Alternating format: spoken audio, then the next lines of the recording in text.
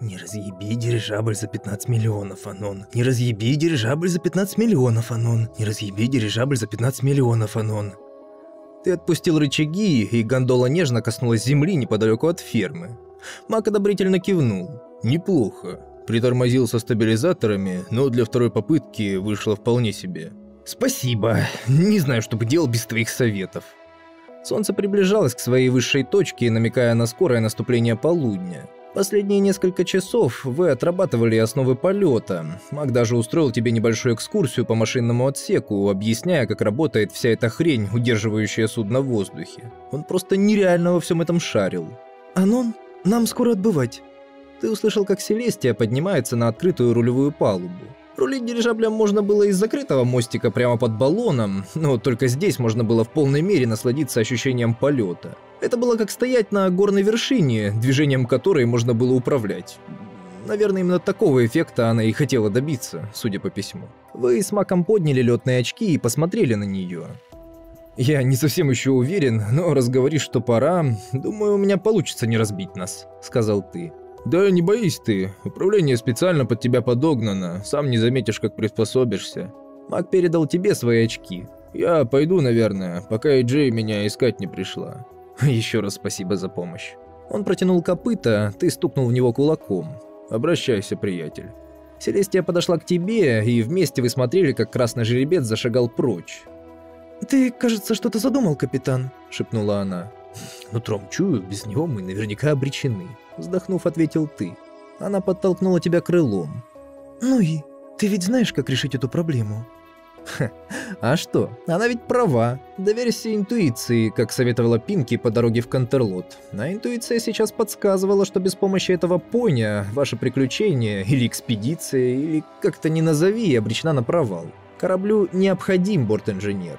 «Мак, стой!» — крикнул ты, устремившись за ним. Он обернулся с неподдельным удивлением на лице. «Как думаешь, сумеешь починить этот корабль, если что-нибудь сломается? Ну там пропульсоры, двигатель, стабилизаторы, все такое». Он задумался на миг. «Агась. В принципе, все, что на борту есть, починить смогу. Все запчасти и инструменты здесь в наличии». «Может, тогда давай с нами? Я не знаю, надолго ли мы улетаем, но минимум на несколько недель. Не уверен, что смогу заплатить тебе, но уверен, что ты нам просто необходим. Я точно знаю, что просто не успею научиться всему, что нужно знать для обслуживания всей этой техники». Он отступил на пару шагов. «Ты серьезно, приятель?» «Ага», — кивнул ты. «Я понимаю, что это непростое решение, и что ничего не могу предложить взамен, но без тебя нам никак». Он подошел к борту и несколько минут смотрел на свой дом, пожевывая стебелек пшеницы, обдумывая твое предложение. Затем он заговорил. «Знаешь что? Давай. Сейчас зима, спешить некуда, а я уже сколько лет мечтаю об отпуске. А понадобится помощь на ферме, наймут ее с тех денег, что за дирижабль выручили». Он повернулся к тебе и отдал честь копытам. «Я с вами, капитан». Ты улыбнулся и вернул ему очки. «Добро пожаловать на борт, главный инженер». «Мах, это что это за хрень ты несешь? Нельзя просто так взять и бросить ферму, Селестия его знает насколько». Вы обернулись и увидели облаченную в Стетсон Эпплджек, стоящую наверху трапа, ведущего на жилую палубу. «Вообще-то, Эпплджек, я не знаю, насколько затянется наше путешествие». Усмехнувшись, ответила солнцелошадь. Эпплджек стыдливо натянула шапку на глаза. «Вот же сбрехнула так сбрехнула. Прости, привычка. Но правда же, Мах, нельзя взять и отправиться шарахаться по свету и не пойми, чем заниматься, пока ферма простаивает». Мак посмотрел на нее с прищуром. «А ты со своими подругами не этим ли последнюю пару лет только и занимаешься?» «Чё? Но это же ради Эквестрии», – пролепетала Эйджей. «Не сравнивай!» Мак усмехнулся в ответ. «Да ладно, правда что ли?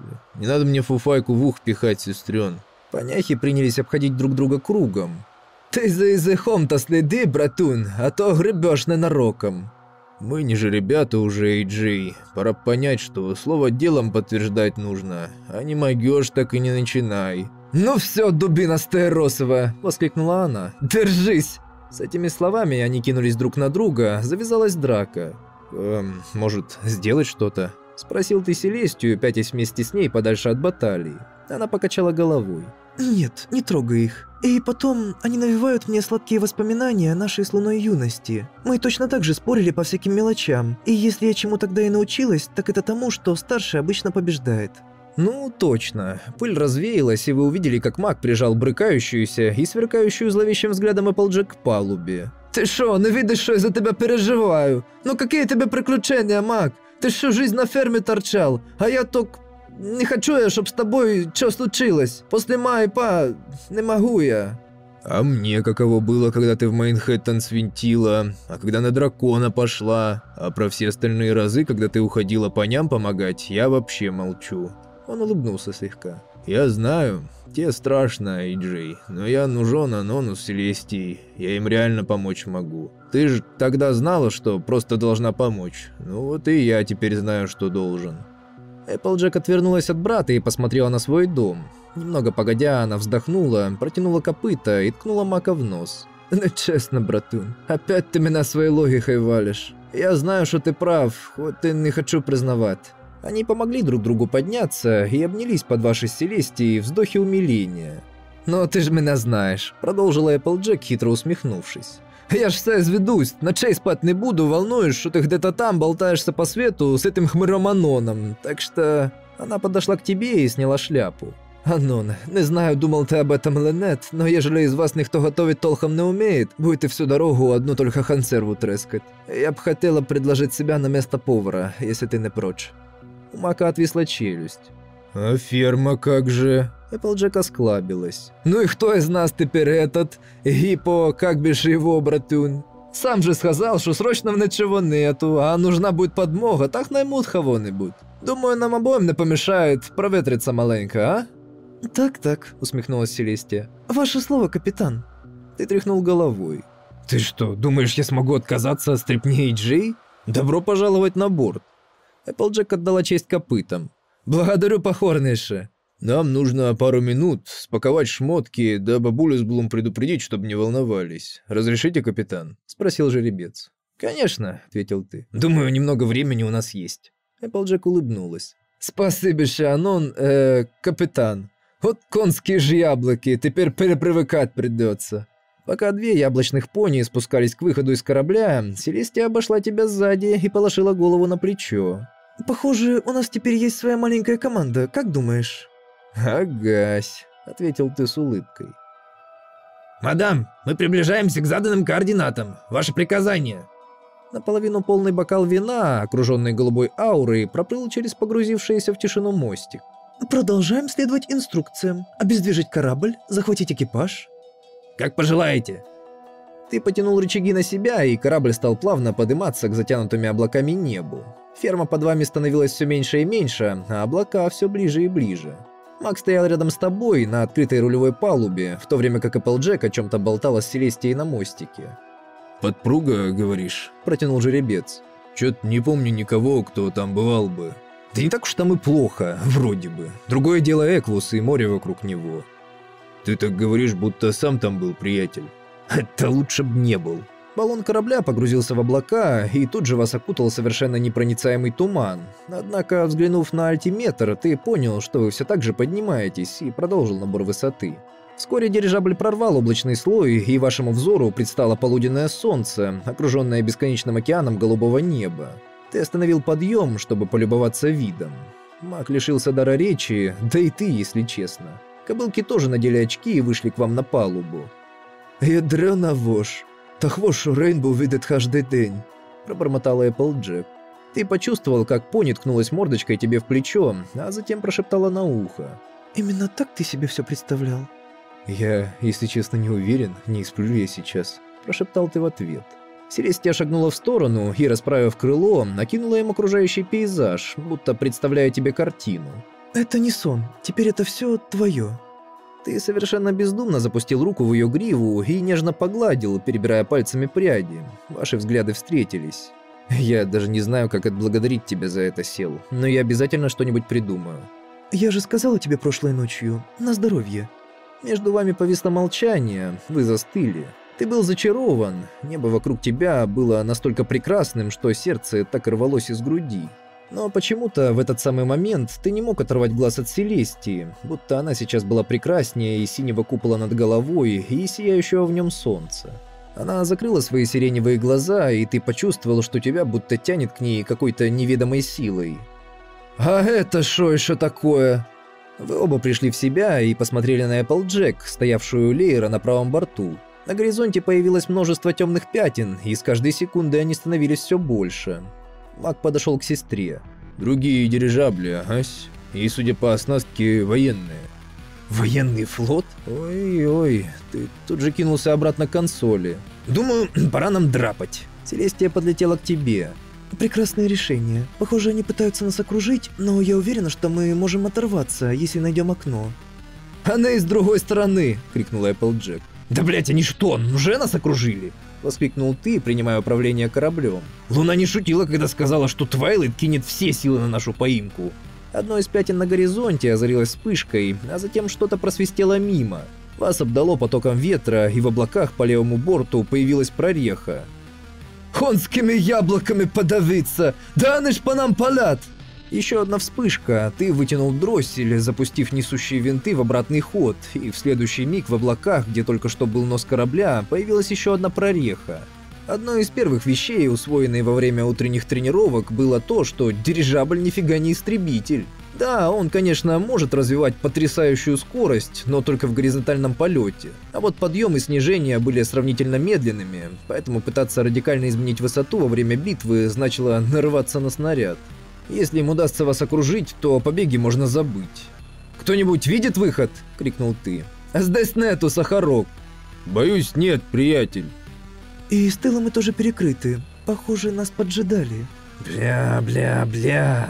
Снова услышав свист, ты втопил дроссель и развернул стабилизаторы, уходя в маневр уклонения, такой резкий, что все едва не повалились на палубу. Позади раздался грохот, это попадали, сталкиваясь ящики с припасами, сложенные в дальнем конце палубы. Пинки Пай, я здесь прячусь. Ищи себе другое место. Не, я первая тут спряталась. Что? Ты медленно и очень осторожно обернулся и чуть не пробил палубу челюстью. «Пинки? Эпплблум?» — воскликнула Эпплджек, подбегая к сестренке. «У тебя ровно 3 секунды, чтобы объяснить, почему ты еще не в школе!» Бедная кобылка сжалась от страха. Ну, а я... «Да некогда, Эй-Джей!» — перебил ее маг. «А ну, сейчас каждая пара глаз нужна!» Оранжевая пони пронзила сестру убийственным взглядом. «Если выживем, у нас с тобой, барышня, будет очень долгий разговор. Усыхла?» Ага, усыхла. Ты тем временем таращился неверящим взглядом на свою слишком уж знакомую коллегу. «Пинки, как ты вообще здесь очутилась?» Розовая пони подскочила к тебе и тут же повисла на шее. Ой, Нон, ты же не думал, что сможешь отправиться в приключения без своей лучшей подруги, Пинки Пай? Я утром проснулась, и птичка мне напела, что ты на супер-потрясном дирижабле собираешься лететь далеко-далеко, в уморительное и в то же время эпичное приключение, чтобы найти любовь и освобождение. И под птичкой я подразумеваю свои копытушки, которые дрыги-дрыгались. Поэтому я поговорила с мистером и миссис Кейком и... О, боже милосердный, она, похоже, не умолкнет. Ты вцепился в рычаги управления и сосредоточился на приближающихся кораблях противника. «Это здорово, но мы вот умрем, поэтому я был бы очень признателен, если бы ты пошла задалбывать кого-нибудь другого». Ты снова сдал назад, увернувшись от еще одного снаряда. Дирижабли приближались, и место для маневра стремительно сокращалось. Пинки выглянула за борт. А, так вы сбежать хотите? Давайте помогу. Курс Зюитвест, я мигом. Она скатилась по трапу на нижнюю палубу. «Ну, нам, похоже, уже конец, так что почему бы и нет?» – процедил ты. Следуя ее совету, ты изменил курс, уворачиваясь от града вражеских снарядов. В носовой части раздался грохот, похожий на выстрел пушки. Ты решил, что в вас попали такие. А в следующий миг 2 корабля прямо перед вами взорвались и стали погружаться в облака. «Что?» Интерком на консоль затрещал, и из него донесся легко узнаваемый голос розовой пони. Ха-ха, яблочко! Дурашка ты, Нон-Нон. Неужели ты думал, что в такой опасный поход можно отправиться без пушкаря? Когда дело касается пушек или праздников, можешь положиться на тетушку Пинки Пай. Разинув рот, ты повернулся к Селестии. «У нас есть орудия? Я чё-то их не заметил, и в мануале они не упоминались». Аликорница мотнула головой. Нет, я не думала, что они нам понадобятся, поэтому не стала указывать их в заявке на проектирование. Значит, их и не должно быть. Когда она... Да просто Пинки Пай ведет себя как Пинки Пай. «Народ!» — воскликнула Эпплблум, подскочив к вам. «Там теперь проход! Где эти 2 корабля были? Надо тихать!» Ты схватился за дроссель, в сердце загорелась искра надежды. «Мак, думаешь, прорвемся?» «Агась», — кивнул жеребец. «Не боись, Сахарок». Дрожащая, как осиновый лист, Эпплджек прижала к груди совершенно спокойная Эпплблум. Ты облизнулся и втопил дроссель до упора. Скорость оказалась запредельная. В следующий миг флот противника растаял в дымке, а вокруг теперь было только прекрасное, бесконечное чистое небо. Она не шутила, оно было твоим. Казалось даже, что можно протянуть руку и зачерпнуть его. Ты закрыл глаза и отдался ощущению встречного ветра, омывающего твое тело, и открыл их лишь когда услышал, как по ступенькам прискакала с нижней палубы Пинки. Ты слегка вытянул дроссель, встал из-за консоли и окинул взглядом собравшихся пони, уже принявшихся оживленно болтать друг с другом. Розовая праздничная пони, совершенно непредсказуемая, но на которую всегда можно положиться. Удалой жеребец, сильный телом и духом. Упрямая фермерша, чей единственный недостаток – избыток стремления помочь окружающим. Маленькая неуемная кобылка, которая, несомненно, станет неиссякаемым источником неприятностей. И, конечно, Сел, экс-принцесса Эквестрии, и, вне всяких сомнений, твоя любимая коняга. Селестия заметила твой взгляд и подошла к тебе. Ветер нещадно трепал ее клубничного цвета гриву и хвост. «Назад пути нет, Анон». Ага, это я понял. Но своя маленькая команда как-то уже не совсем точно звучит, не думаешь? Да, теперь у нас полная корзина яблок, вдобавок к павшей принцессе, единственному в мире человеку и пони, которая, я уверена, способна искажать реальность. Думаю, теперь мы вполне готовы ко всем испытаниям Эквуса. Что скажешь? Скажу, что есть только один способ узнать наверняка. Ты развернул корабль на восток и снова вдавил дроссель. Рассекая облака, подобно морским волнам, вы помчались прочь из родных краев.